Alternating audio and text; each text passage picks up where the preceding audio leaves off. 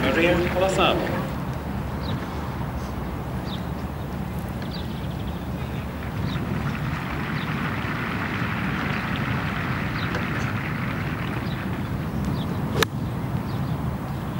Yeah, too hard, bro.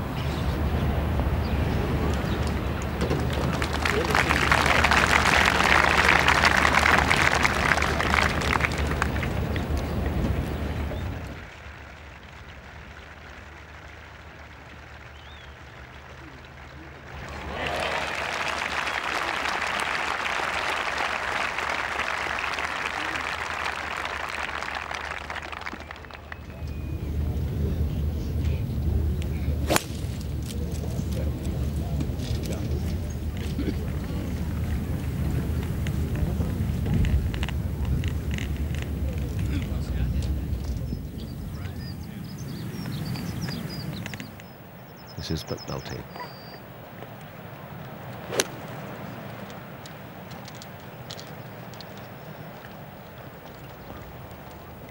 Now you see, caught the downslope, throws it right to the back of the green. And through the back.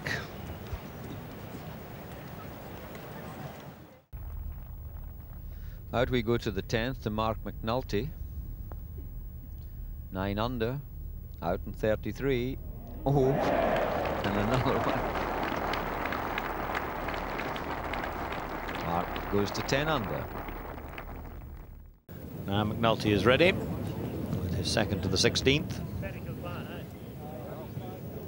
He's driven away over to the left, which makes a more difficult second shot, but well, just let it go on the wind, caught the bank, and an awkward putt.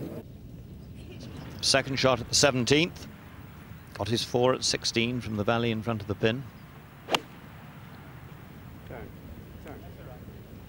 It's away to the right a bit. Whoa, no, down the bank, down the bank. He let it go on the breeze and now left himself a very tricky shot. That's just, well, there's a few loose stones on that bit, but what do you do from there? Going to try and fly it onto the green. Beautifully played, exquisite shot.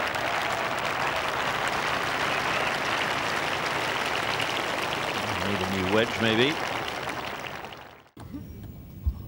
McNulty at the 17th, trying to save his par. He's done so. What a good recovery. Great recovery. Great 4, stays at 13 under, 7 under for the day, sharing 4th place at the moment. Mark McNulty then at the 18th. Full follow through. The hole much longer, as you can see. It's taking a struggle to reach the road. His second shot.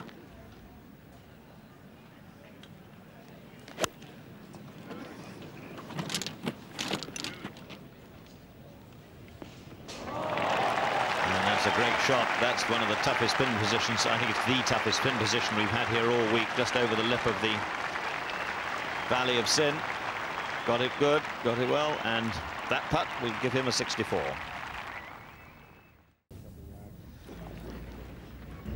At the 18th, Mark McNulty holding out for a par. Missed the birdie putt, went boldly at it.